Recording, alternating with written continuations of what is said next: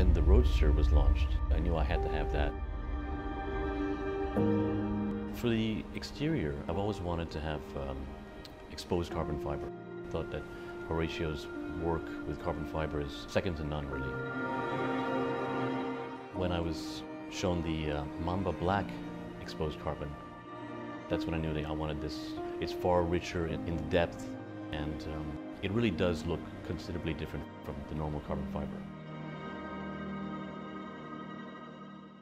So for the interior, I wanted something brighter, so I chose a combination two-tone yellow and black, and also with the interior carbon fiber being matte black.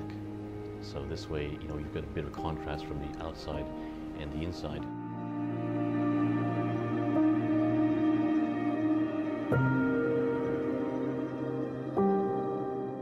For the last bit, for the exterior, I wanted something subtle but also slightly aggressive. Mr. Pagani has designed a special fin that was inspired by the Zonda tricolore and inspired by a shark fin.